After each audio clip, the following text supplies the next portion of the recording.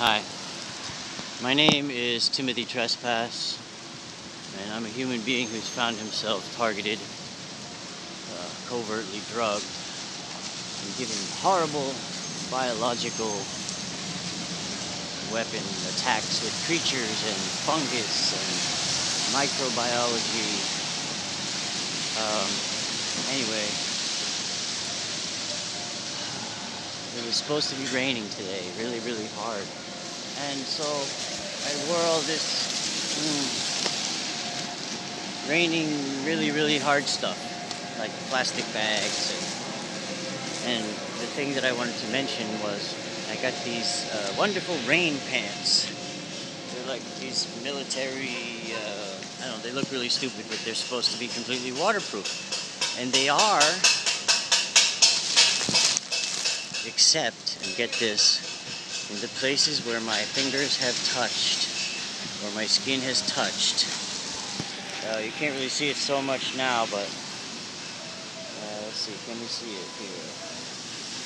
Like on the pockets, or here, down here.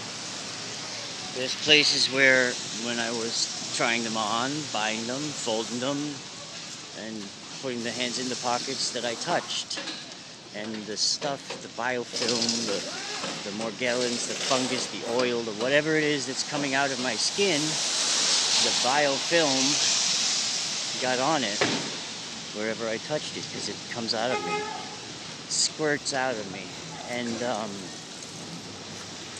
anywhere I touched, it's no longer waterproof. The water soaks right in.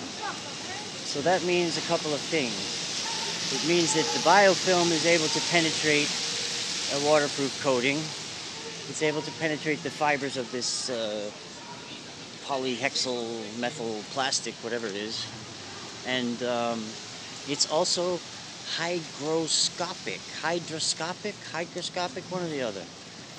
It absorbs water, it wants water, it likes water, and it's molecularly attracted to water, ionically attracted to water. It sucks water in, because it's probably part of its biofilm. If it's a liquid and it spreads around, it's going to need water. Anyway, that was my thought for the morning. Thanks for watching, and God bless you all.